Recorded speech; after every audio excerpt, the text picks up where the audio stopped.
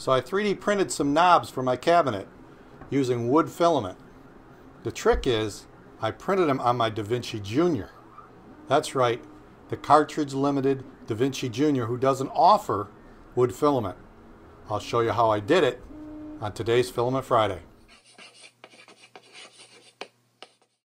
I planned to print the knobs on my Fabrikator Mini, but I went and cleaned up the nozzle with a wire wheel and messed it all up, so now I got to get new nozzles. And I could have used my reflashed Vinci 1.0A, but that's got a broken wire and I can't find it in the heating element, so that thing's out of commission right now. So all that left me was my Vinci Jr. to print PLA.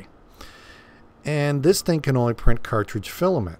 But I thought, can I feed a different filament in? I know it'll use some of the cartridge space, but why not try it? So that's what I decided to do. The first step was to take the side off, and there's two screws at the top that I'm supposed to remove, but they were broken. Apparently these were broken when I got it from Amazon because I never touched it. But anyway, I got the side off, and then the next step was to remove the filament. So I ran the remove filament routine and was able to remove the cartridge. In a previous Filament Friday, I printed these 2020 extrusions in plastic, which matched up to the 2020 extrusion in the Vinci Jr. So I decided to use that as a mount for the filament. And I was just going to tie strap them. If I wanted to make this permanent, I could bolt it in place. But a couple tie straps on top and then pushed it down against the tie strap that's already on the Junior made this pretty solid. So this was a great solution and a quick fix. If you're wondering why I'm doing all this instead of just inserting the spool inside the Vinci Jr., it's because it doesn't fit. The Vinci Jr. spools are a lot smaller and there's just no space for anything bigger. So I just fed it up through the extruder, through the Bowden tube and down to the hot end, and then wrapped it around where the filament's supposed to go. Now the Vinci Jr. still needs to see that chip is in place. So rather than use a full cartridge here, I just decided to use a empty spool. Then maybe this will help guide the E-Sun filament into the extruder. At least that was the plan.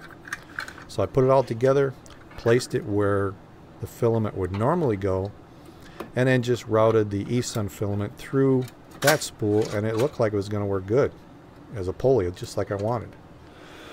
And then I started extruding filament, and everything looked great. The Junior didn't know I had different filament in place.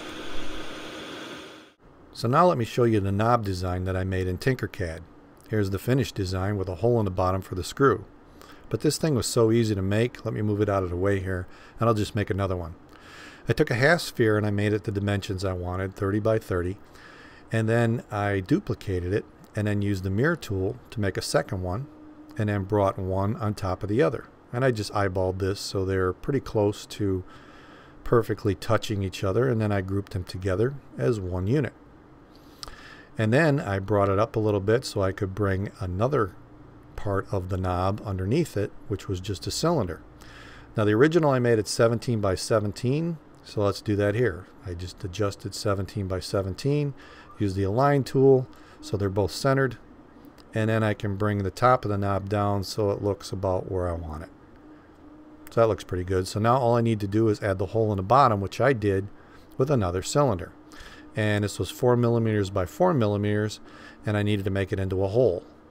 And so now I would center this, but actually I need to lower this so it sticks out the bottom a little bit. You need to do that, otherwise it'll get lost. So now I can center it, and then all three pieces are together, and I can combine them into one solid knob. And now I've got two of them here. I need to group these together. And so the next step would be just to export this as a .stl file, load it into XYZware, and send it to the Vinci Jr. I sliced it at a 0.2 layer height and a 20% fill, saved it to the SD card, and loaded into Vinci Jr. And then I just follow the menu on the screen and tell it to start building. And here it is in time lapse. And you can see on the left the E-Sun filament is spinning rather nicely. It's getting pulled right in, and the knob is being built perfectly. This worked better than I thought. I used this new removal tool I got from BuildTac, and well, that was easy. And then I just needed to remove the supports around the bottom of this thing. Now there also was support inside the hole where the screw would go, so I decided to just use a little screwdriver to see if I can gouge some of that out, but overall this thing looked really good. So I tried measuring and centering, but in the end I just liked eyeballing it. So I put it where I wanted it, tipped it to one side, made one mark, and then I tipped it upward and made the second mark to form an X to know where to drill the hole. Now before I did that, I wanted to be able to repeat this on the other doors, so I measured it, and it was 20 millimeters from one side and 22 millimeters up from the bottom. So that's not centered, but it looked good to me. So now it was time to drill. So rather than just drill, I decided to first make sure I get this thing centered. So I pushed really hard with the drill rather than using a center punch, and it looked good, and that was my guide. So then I just slowly drilled a hole. Now I didn't have to worry about opening the door because I knew behind this it was hollow. The frame doesn't come over this far, so I could drill right into this and not worry about drilling into the cabinet. And then I just drilled in and out a few times to clean out the hole, and then it was ready to install the knob. So I designed the hole in the knob to accept a drywall screw, and I had a long enough one to go through the door, and it fit nicely. It just barely fit, so I had to twist it to get it through, and then once the teeth started to show through, it started screwing into the knob, and I could feel this thing was already grabbing nicely. I was feeling very confident that this was going to work. And then I tightened it with my power screwdriver, and I could feel the knob just getting pulled right in, and it was solid. It wasn't loose, it wasn't twisting, it didn't split. It was perfect. So now all I need to do is print a whole bunch more of these for the rest of the cabinets. So there you have it. Printed knobs on a Da Vinci Jr. How cool is that? And if you noticed on the bed, I used build tack material, and I'm loving this stuff. I've used it on all my printers. I've used it a lot on my Fabrikator Mini and printed ABS on that printer that said it can only print PLA. I got a sample of these from Build Tack, but I've been using it before they sent me samples. What I didn't know is they offer white. So this is going to be nice for filming time lapses, because sometimes black filament gets lost in the black Build Tack. Another thing they sent me was this tool that I used to remove the knob from the Da Vinci Jr. And that was pretty easy removal, but some bigger prints, this thing has really been helpful. And it's nice, it's got a real thin edge, and it's kind of a weird shape so you can get into different spots, but it's thin enough that it can get underneath things, but strong enough that it doesn't bend.